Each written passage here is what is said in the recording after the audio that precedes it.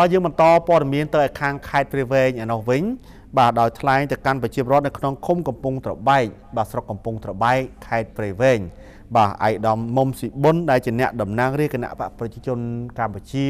ខេត្តព្រៃវែងបាទក៏បានគូបញ្ជាក់ផងដែរថាសន្តិភាពគឺជាកត្តាសំខាន់ដើម្បីធានាទៅដល់ដំណើរការនៃការកសាងលទ្ធិប្រជាធិបតេយ្យនិងសិទ្ធិមនុស្សបាទក៏ដូចជាការអភិវឌ្ឍប្រកបដោយចីរភាពនិងសមធម៌ហើយបើសិនជាបាត់បង់សន្តិភាពនោះគឺថាកម្ពុជាយើងនឹងត្រូវបាទបាត់បង់អ្វីៗទាំងអស់ថ្លែងទៅកាន់ប្រជាប្រដ្ឋរស់នៅក្នុងឃុំកំពង់ត្របែកស្រុកកំពង់ត្របែកខេត្តព្រៃវែងឯកឧត្តមមុំស៊ីប៊ុនអ្នកតំណាងរាជគណៈបកប្រជាជនកម្ពុជាខេត្តព្រៃវែងបានគូបញ្ជាក់ថាសន្តិភាពគឺជាកត្តាសំខាន់ដើម្បីធានាដល់ដំណើរការកសាងលទ្ធិប្រជាធិបតេយ្យនិងសិទ្ធិមនុស្សក៏ដូចជាការអភិវឌ្ឍប្រកបដោយចីរភាពនិងសមធម៌ហើយបើសិនបាត់បង់សន្តិភាពនោះកម្ពុជានឹងត្រូវបាត់បង់អ្វីៗទាំងអស់ឯកឧត្តមបានគូបញ្ជាក់យ៉ាងដូចនេះមានឱកាសអញ្ជើញចែកអំណោយរបស់សប្បុរសជននៅរាជធានីភ្នំពេញនិងសហរដ្ឋអាមេរិកជូនដល់ពលរដ្ឋនៅក្នុងឃុំកំពង់ត្របែកនិងឃុំពីមពន្លាស្រុកកំពង់ត្របែកខេត្តព្រៃវែងចំនួន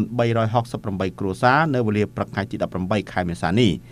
ឯកឧត្តមមុំស៊ីប៊ុនបានជម្រាបជូនដល់ប្រជាពលរដ្ឋអំពីកិច្ចខិតខំប្រឹងប្រែងរបស់រាជរដ្ឋាភិបាលក្នុងការស្ដារនិងការកសាងប្រទេសចេញពីចំណុចសូន្យដែលត្រូវប្រឈមបញ្ហានិងត្រូវហែលឆ្លង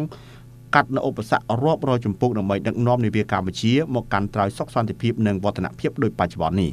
ឯកឧត្តមបានបន្ថែមថាបច្ចុប្បន្នកម្ពុជាកំពុងតែធ្វើនៅសមាហរណកម្មខ្លួនយ៉ាងសកម្មទៅក្នុងតំបន់និងពិភពលោកហើយបានក្លាយជាប្រទេសគោលដៅនៃការវិនិយោគនិងមានភាពទាក់ទាញសម្រាប់វិស័យទេសចរជាមួយនឹងអត្រាកំណើនសេដ្ឋកិច្ចប្រចាំឆ្នាំគិតជាមធ្យម 7% ក្នុងរយៈពេល2ទសវត្សរ៍ចុងក្រោយនេះជាមួយនឹងវឌ្ឍនភាពដ៏ប្រសើរនេះបានធ្វើឲ្យប្រជាពលរដ្ឋកម្ពុជាមានឱកាសបង្កើនជីវភាពនិងប្រាក់ចំណូលកាន់តែសមរម្យដើម្បីឆ្លើយតបទៅនឹងការវិវត្តនៃសកលភាវូបនីយកម្ម